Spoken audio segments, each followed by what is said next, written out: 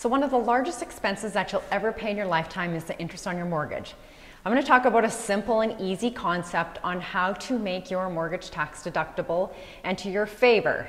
This is a simple term, but many people forget to do this one little simple step in order to benefit them.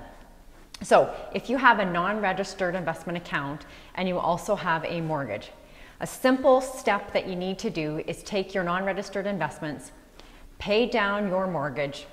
If you immediately borrowed that back, that would make the interest on that mortgage deductible.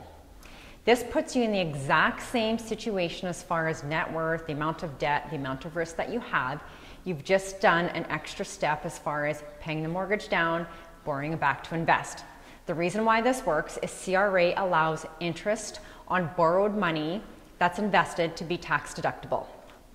The other thing that I want to remind you of is that all investment management fees that you pay on your non-registered investment accounts to your investment advisors is a tax deduction. If your accountant doesn't know that you're paying these fees and you're not asking for the information, you are missing out on extra tax deductions throughout the year. So consider the concept of paying your mortgage down, borrowing it back, and don't forget to deduct your investment fees on your non-registered accounts.